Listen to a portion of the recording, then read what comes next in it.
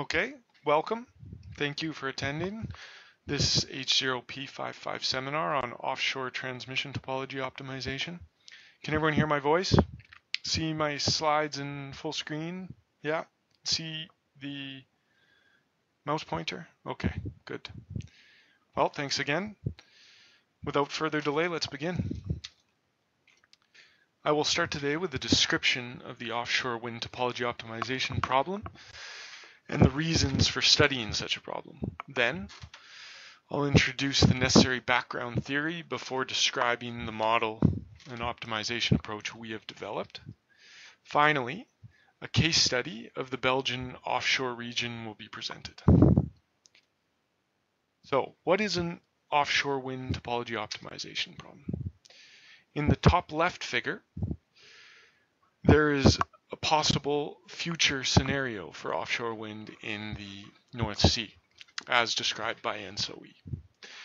You can see different clusterings of offshore wind power plants. If we were to zoom in on one of these clusters, you might see something that's similar to this central figure here, where you have turbines covering the entire surface, and then these 3 points here represent points of common coupling, which are substations onshore that connect to the greater European grid. If you were to cluster these turbines into groups, you'd get something that looks something like this. Now, these would be representative of what we call now concessions, a group of offshore turbines connected to a substation, and then these stars are then the geographic centers of these concessions. The question now becomes, how do you find the optimal transmission topology to get the energy generated here to the onshore grid for consumption? To answer this question, we have to look at a few different things. First, what technology are we going to use? There's HVAC, which is the most common connection method, but there's also HVDC, which is becoming more common.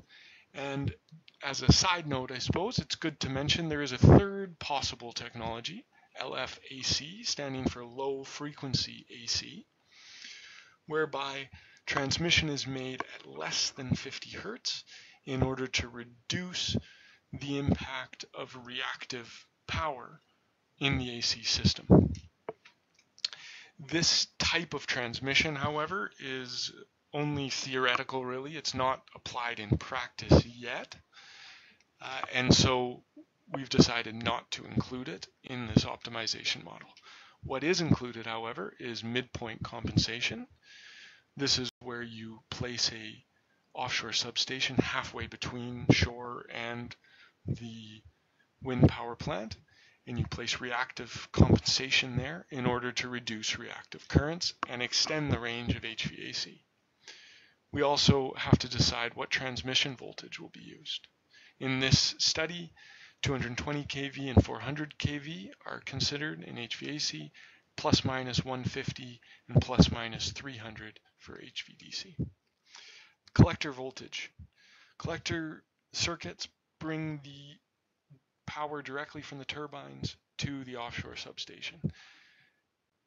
Traditionally, this has been 33 kV, but 66 kV is being adapted generally moving forward, and that's what we consider in this. The topologies that we look at, there's meshed and radial. Now, the simplest case, the radial case, you can see here, as well as another variation here. This is often the cheapest topology and the most employed, but occasionally it is warranted to put mesh connections between offshore substations.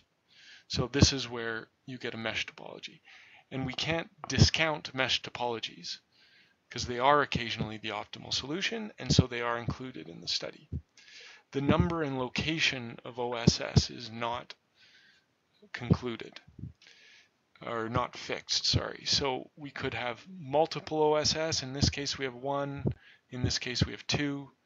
And we don't know where they're going to be. That's an optimization variable we have to determine. Furthermore, what's the equipment that's used in the transmission system? What's its size?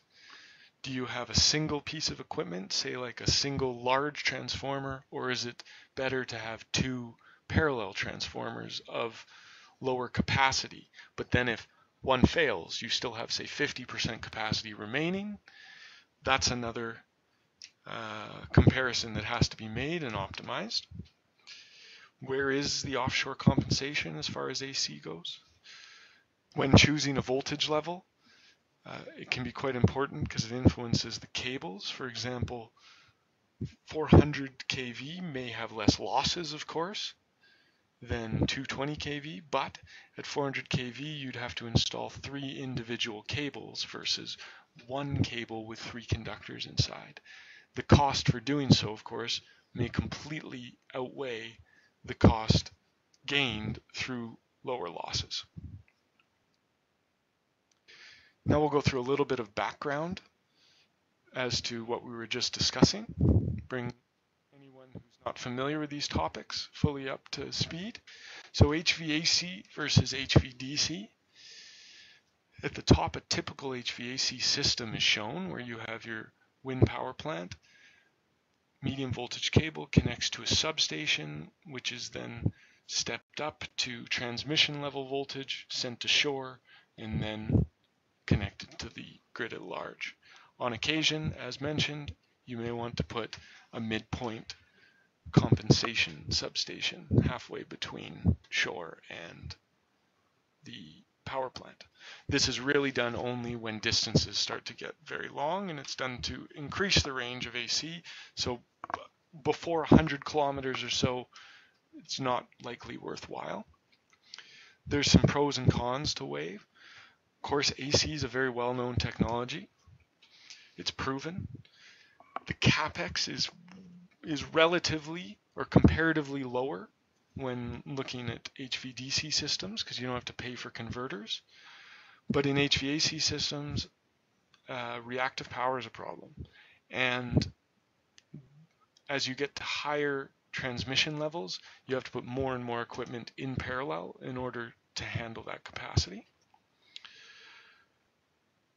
With HVDC, we see the system set up as follows. You still have a medium voltage collector grid, but it goes to a converter station offshore, steps it up, or changes the voltage, converts it to HVDC, transmitted to shore. There's an inverter station, which then connects to the European grid. This has very high capex. That's its major drawback, and that's because of these two converter stations. But it has the advantage of effective long distance high power capability.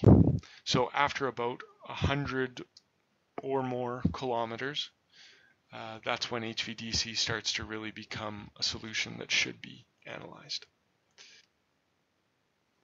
Examining quickly a little more detail about the costs associated with it. Here we see in HVAC, cables are the majority of the cost. They really start to add up quickly. And for HVDC, by contrast, it's the converters. And you have to buy these converters no matter the size or distance. So it's a lot of upfront capital. This creates a little bit of a tug of war between these two, where as you move farther from shore and the capacity increases, of course, the cost of the HVAC cable starts to increase drastically. The converters increase at a slower pace, so that's why you get an overtaking of HVAC to HVDC. Another important point is that when you look at the total cost of the electrical system, the transmission system contributes quite a bit more to this cost compared to the collector circuit.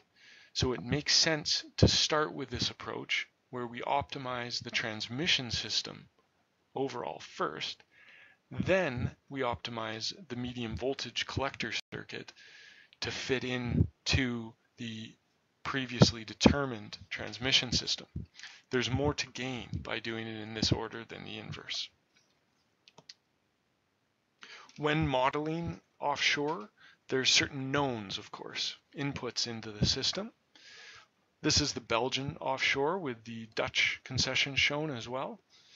Now, the things that you know when you're starting off trying to find a transmission system, of course, you know the future capacity.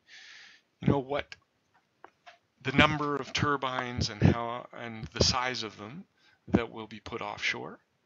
And you know generally their location, a set of GPS coordinates. From the size or number of turbines, you essentially know how far they'll be spaced given the power density within the region that you're modeling, so you can determine an approximate area that each concession will make. And because you know the geographic location, you can access historical wind time series. So you can, again, make a good approximation as to the generation regime that will occur at this location. We model candidate connections in this situation. So we have ones that are going from offshore to onshore. These start at the wind farm and then end at the point of common coupling. This is the DC connection shown, so you have two converters and DC cable in the center. This one down here, the DC connection of course as well, but you have an additional AC substation in between the converter and the wind power plant. The typical AC connection shown here and the midpoint compensation connection. Then you have offshore to offshore candidates. Medium voltage goes from the collection grid to the OSS, and then any OSS connections to other OSS connections in this model are HVAC. All of the costs for any one of these connections is the sum of the capex required, any maintenance throughout the lifespan, losses throughout the lifespan, both I squared R, so variable losses are considered, as well as fixed losses in the transformer cores. And then there's this value, expected energy not transmitted, which I'll go into briefly in the next slide. So the cost breakdown is shown neatly here, where you can group them into root losses or root costs and terminal costs. Terminal costs are of course anything associated with the onshore or offshore substations. Root costs, anything associated with the cabling or compensation for the cabling. Then within those subcategories, each one has a capex cost, labor and materials, and OPEX. And OPEX is the combination of maintenance, losses, and this one again, expected energy not transmitted, which I'll now explain. So looking at this graph, we see this is the generation profile of an offshore wind power plant considering a general wind regime.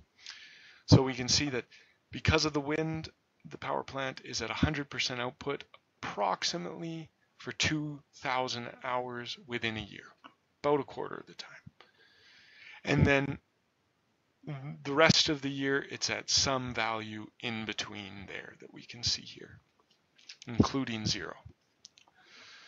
So, expected energy not transmitted is the cost of any energy that is generated by the wind farm, but for some reason we are not allowed or not able to sell to the market. So we just lose any profit from that energy.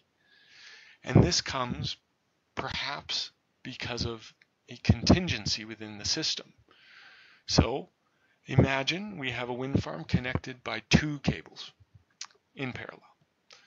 So when both cables are functional, no matter where the wind power plant is generating at, even 100%, the capacity of those 2 cables is enough to transmit any energy generated to shore. So there would be 0 constrained energy.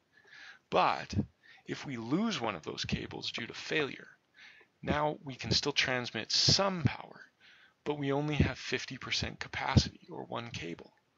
So now, as long as the wind regime is such that it's not at full generation capacity, there is no constrained energy. We still haven't maxed out our cable capacity. But as soon as it passes above that, we enter this blue region, which is constrained energy. And that's energy that is generated but due to some contingency in the system, we cannot transmit it to shore and sell it. So we take that constrained energy, and then we take the sum of all of it. This K here is the cost of energy. That gives you expected energy not transmitted. And Pij, that is the availability of whatever piece of equipment that you're looking at, which is a function, of course, of the failure rate of that equipment and how long does it take to repair it, the mean time to repair offshore. So when we combine these two, or all these technologies at one specific point, here's 600 megawatts, we get an idea of how they interact with each other and the windows where each one is the lowest cost option versus the other. So if we follow this blue line here, we see this is the HVAC, the typical option, or the most common option. So up to about 100 kilometers, it is the best choice. Then you move a little beyond that, and all of a sudden putting a compensation platform makes it cheaper to do that as the HVAC system increases in cost. So then there's this window here where AC, but with a compensation platform, is the lowest cost. And it increases for a while until about 180 kilometers, and then HVDC overtakes it. And now anywhere beyond here, HVDC is the cheapest option. This second HVDC is because it includes a second AC substation. Of course, if you have to do that, the entire cost of the system increases and the point occurs later on. Why HVAC is overtaken by DC and compensation platforms is displayed in this figure. So now really just look at the blue, the root capex.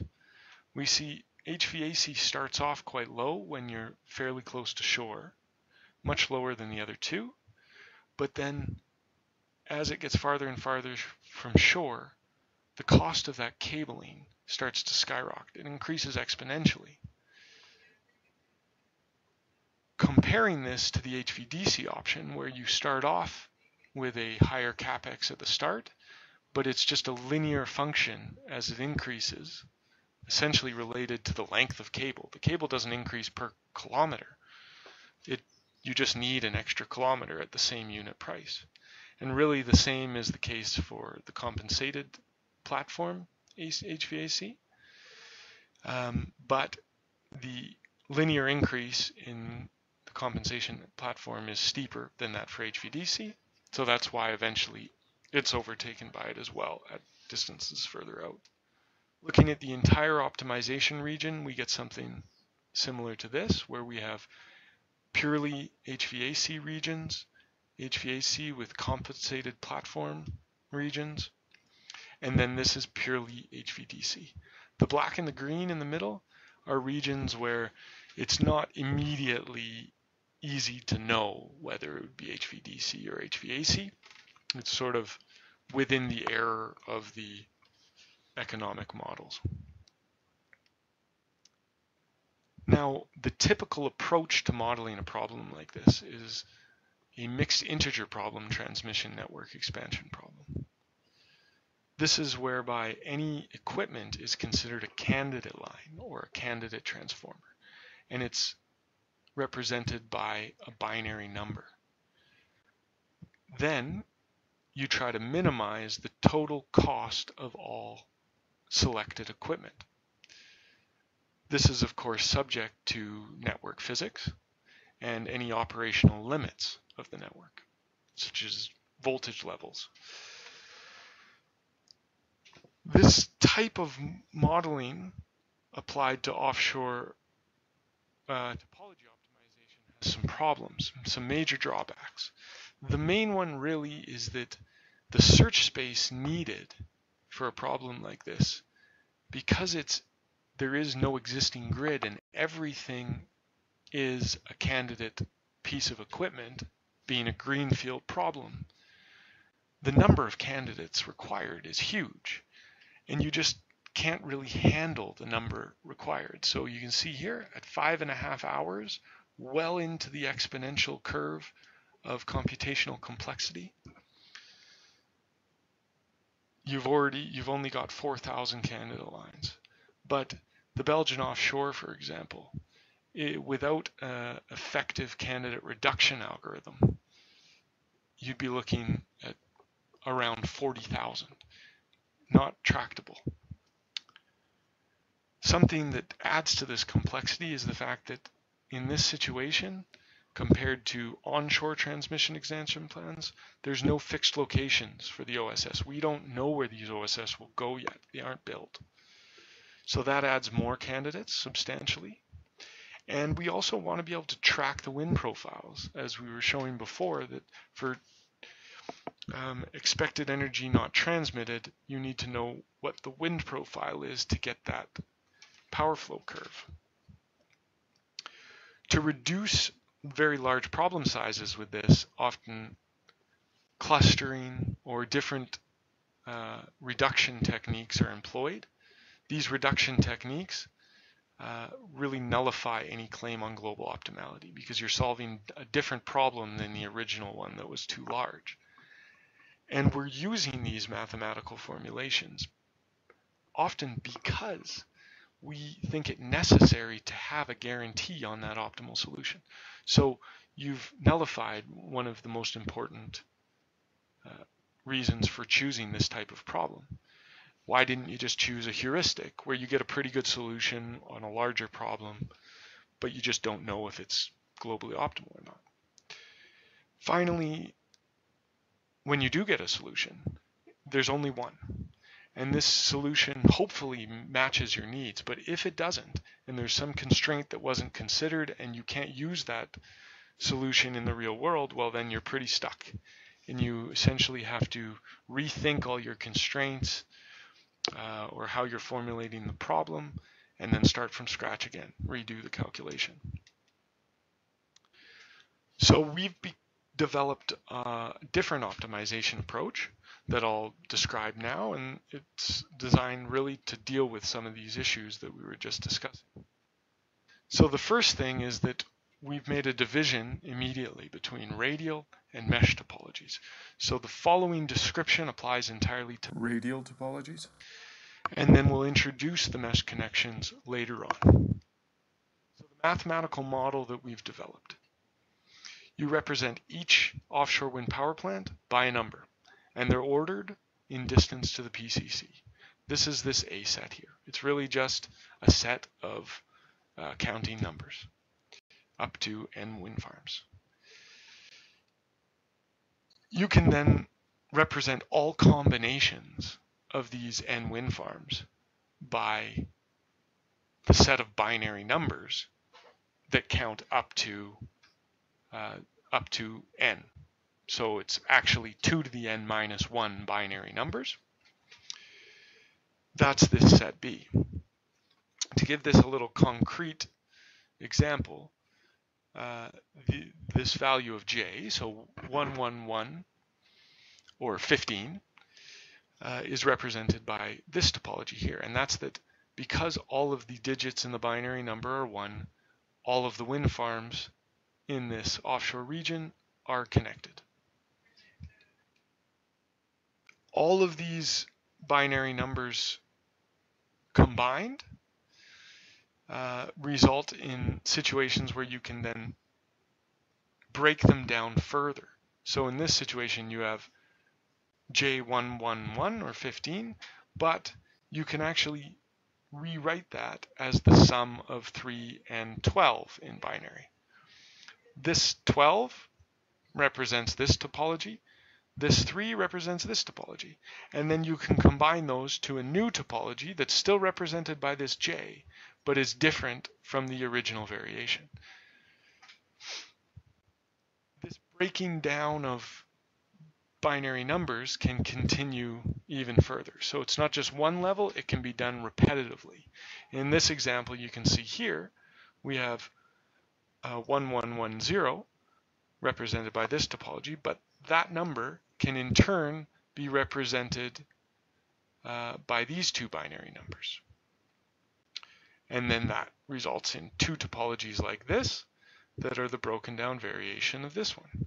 Combining these three, we get another topological variation of J equals 50. When you group all of these together, you obtain an exhaustive combinatorial space, which can be written quite concisely. And in fact, a benefit of this notation is you have 3 indices that make it very easy to access any one of these topological combinations with just 3 indices. So we have our exhaustive combinatorial space, but unfortunately in reality everything's more difficult. So we also actually have to consider what is called an exhaustive topological space. This means that for each binary that's included in the combinatorial space, there may actually be multiple variations of electrical topologies. That's because you have, for example, HV and MV cables. So this is J equals 1, 1, but you could have a medium voltage variation where you have medium cable shown here in blue, connected to a single substation and then transmitted to shore, or a high voltage one where all of the cabling is high voltage and you have 2 substations. So there's even more variations within the topological space than in the mathematical combinatorial space. So how would we search such a large search space? This is where we present the greedy algorithm developed. So this greedy algorithm, first off, it searches the entire topological space easily using these indices. And it does this efficiently by crossing existing topologies. So you don't have to recalculate all the equipment within each topology to get new ones. In this case, the only new calculation is this cable here. Another benefit of doing it this way is that the optimal position of the substation can be found. And really it's a very simple operation. Once you know the cables connecting to a substation and you know the costs of them, you can just minimize those costs. And that's a little something like this, where really there's a point where all cables, the sum of costs of all cables connected to that substation is the lowest cost, and that's where that substation should be. We can also calculate the optimal equipment and technology by solving a mixed integer program, but this is done only at the nodal level. So you can have multiple voltage levels and multiple technologies, and this will find the optimal variation. Because we're looking at a nodal level, it's actually quite simple also to sum all incoming wind profiles, and we can track the sources of the wind easily. Furthermore, some additions to this is in the inner loop, we've employed a sorted priority queue in order to reduce temporal complexity. This algorithm has been proved correct. It guarantees the optimal global solution provided a single transmission voltage is employed. I'll explain a little what that means. This proof is done via the greedy stays ahead principle, by the way. And if you're interested, the proof is provided in the reference below.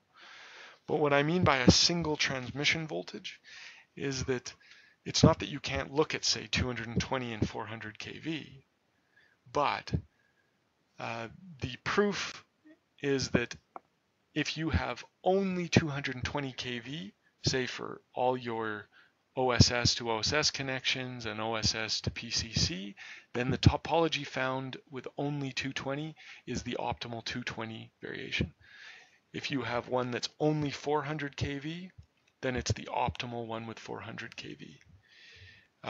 You may find that the algorithm gives you one with a 220 and 400 kV line in it, and it's cheaper than the 200 kV on its own and the 400 kV on its own. Well then, you know you found the best topology compared to single voltage levels, but you can't actually prove, using this proof, that there's no other multiple voltage level topology that is cheaper. The reduction in search space is really what makes this algorithm effective. And so what we've found is that in order to guarantee the optimal solution is found with the greedy stays ahead principle is that at each iteration, we don't have to keep all the topologies within the queues. We only have to carry over the lowest cost topology within each queue. And that's a substantial reduction on search space.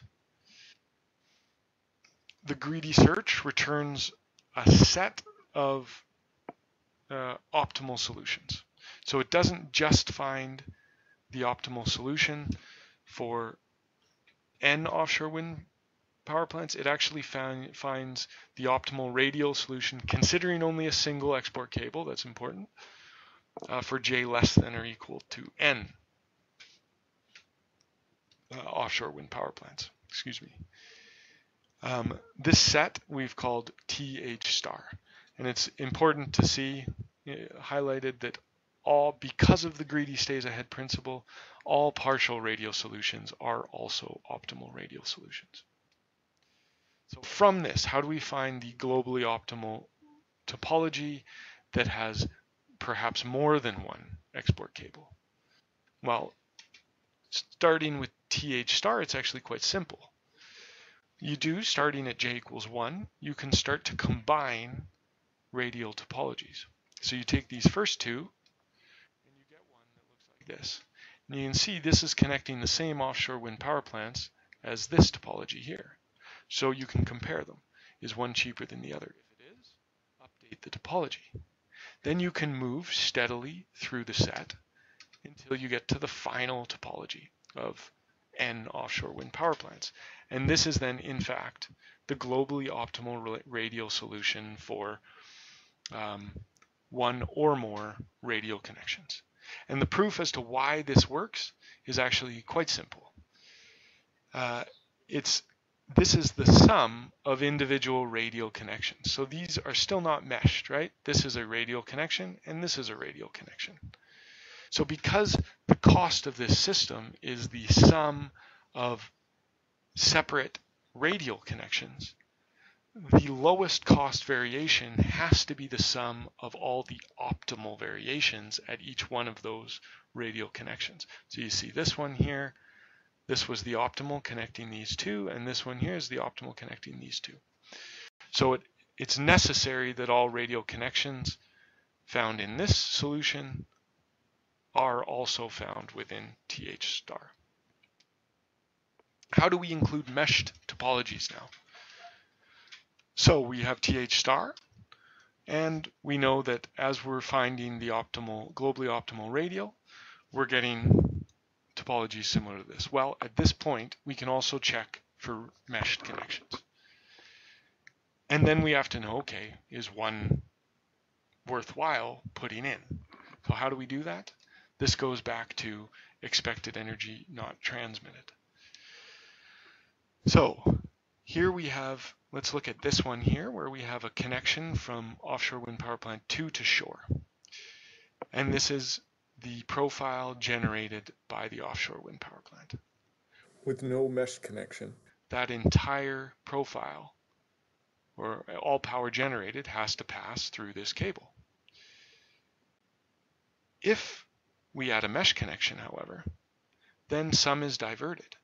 So that is represented by this profile here. So it's reduced a little bit. And then, if we have a contingency condition, so we lose one of those cables, again, we only get 50% capacity. But this constrained energy is reduced because some is diverted via the mesh connection. Now, we do the exact same thing for all the equipment under n-n contingencies and calculate the expected energy not transmitted. And if the total savings in expected energy not transmitted is greater than the cost of putting in this mesh connection, then that is a better topology to choose, and it is selected. So now we'll take time to look at some case studies and put this in practice as to how the algorithm actually works. First, we'll look at a little bit of a toy problem just to know how everything's set up. Keep in mind that at this point, we are fixing the OSS position. This is really because the mixed integer formulation is not formulated to easily handle many substation positions. So in this toy problem, we have 2 offshore wind power plants, 350 and 250 megawatts, and they're about an average of 45 kilometers offshore. Displayed here are all 220 candidate lines and substations. So we have 2 substations here, and then 2 at each offshore wind power plant. The red lines are medium voltage, and these high voltage candidates are 220. The full system studied is double this because there's a 400 kV grid laid on top, not shown here, but together all of those results in 32 candidate lines. Solving this, we get this is the optimal connection topology, and that's medium voltage cables to 1 OSS and then 400 kV to shore. Both the greedy algorithm and the TNEP, or the mixed integer problem, found the same solution or same objective function, and in fact it is the same solution, and both take about the same amount of time. Scaling up the problem, we look at one that has 4 offshore wind power plants that are an average of 61.6 to shore, and one that has 6 at almost 70 kilometers offshore.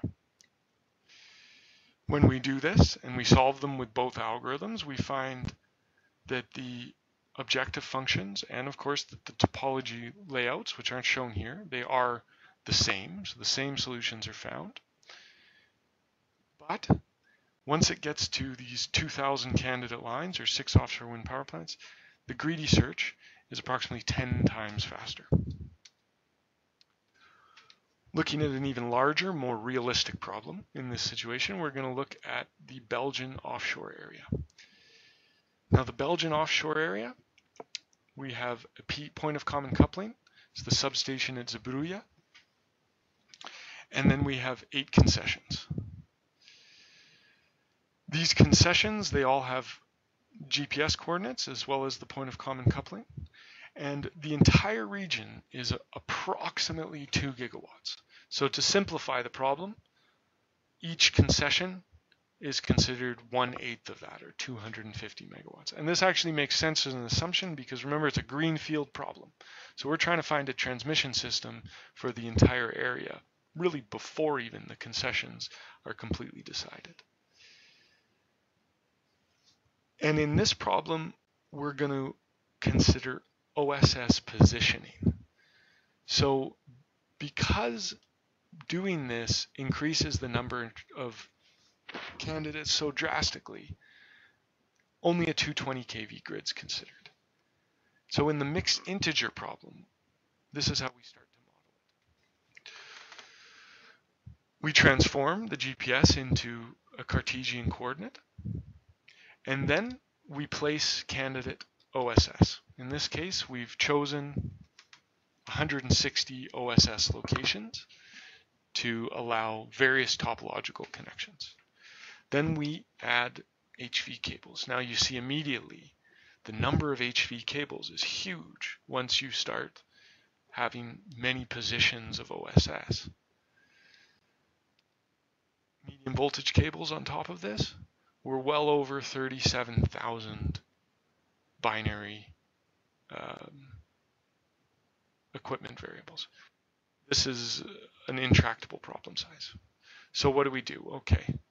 Well, in this case, we've employed clustering, where we then divide the problem up into 3 different problems.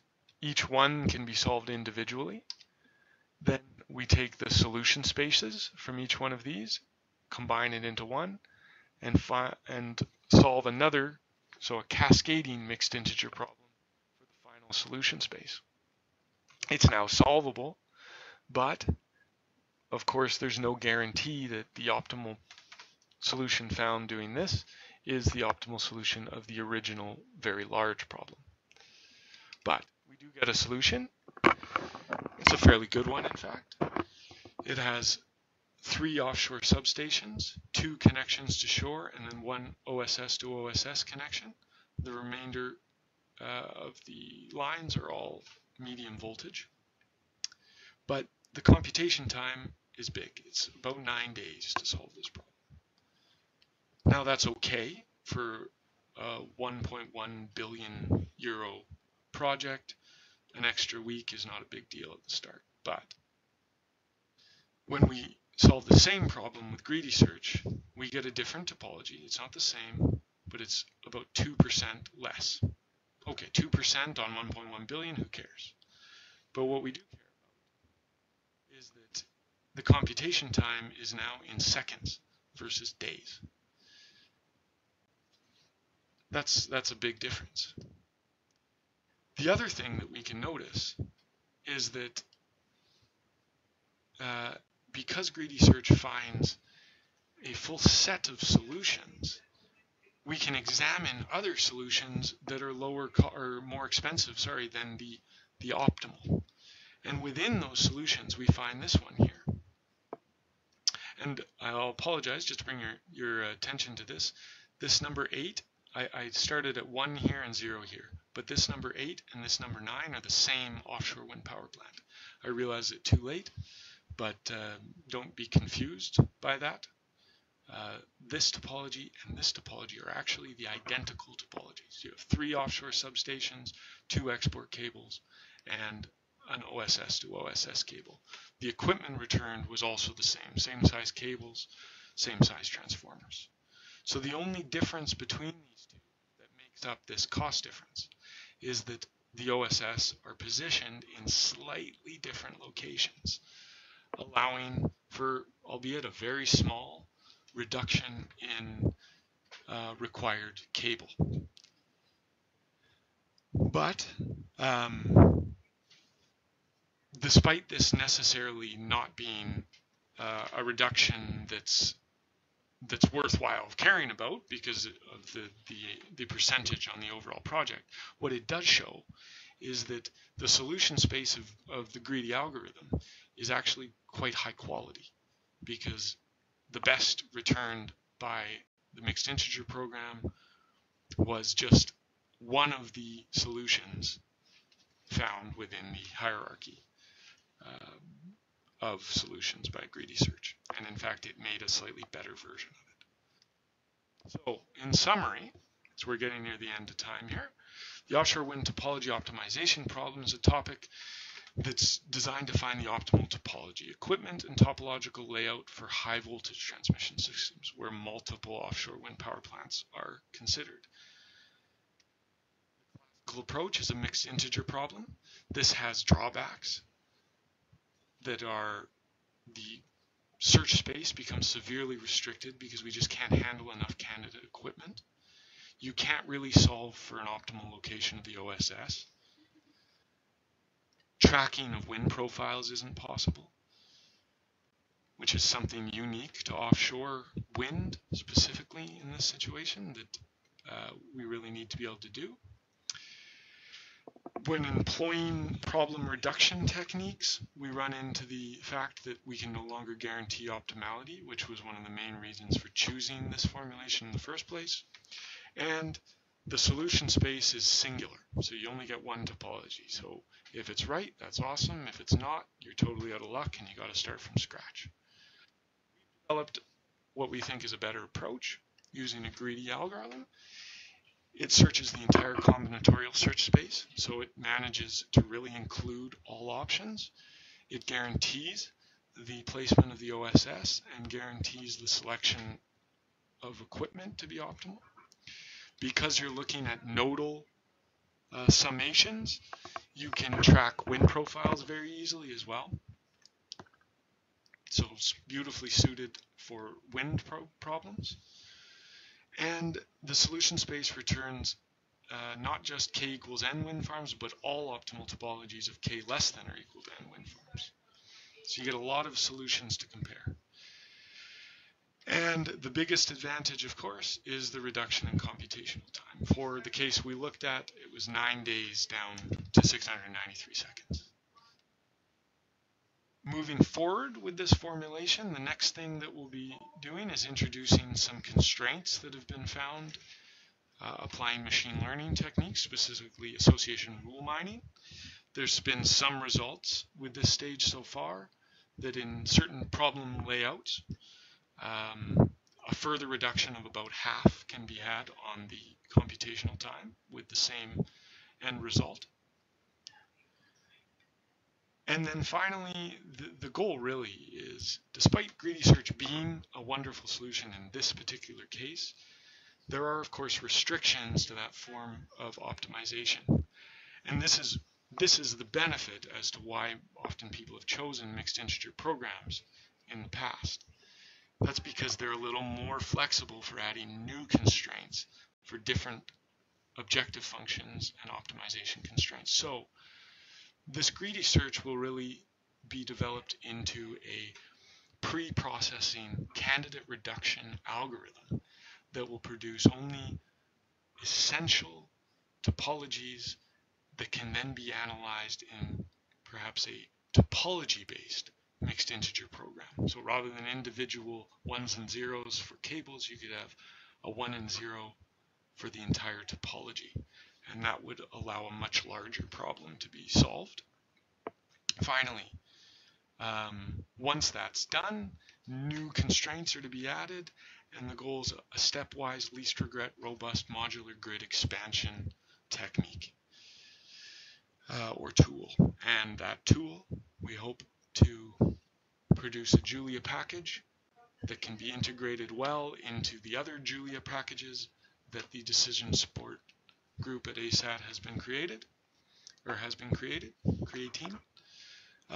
and integrate all these tools together to have a powerful set of tools for planning future grids.